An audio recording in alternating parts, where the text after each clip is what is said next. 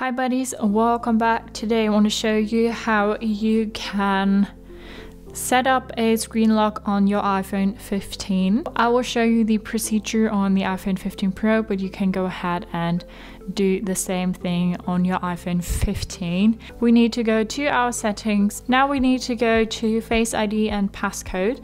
And here we can say to turn passcode on.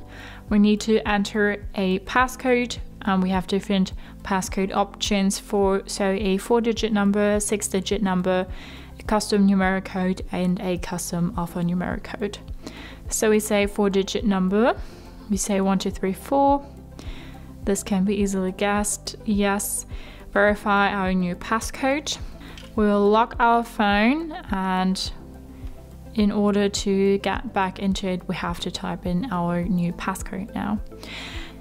You guys want to be a bit more creative. 1, 2, 3, 4, 4 times 0, stuff like that are just really not the safest options. So yeah, be a bit more creative to actually secure your phone. So that is how you can set up a screen lock on your iPhone 15. I hope you liked it, hope it helped. If so, thumbs up, share and subscribe, and I hope to see you next time. Bye.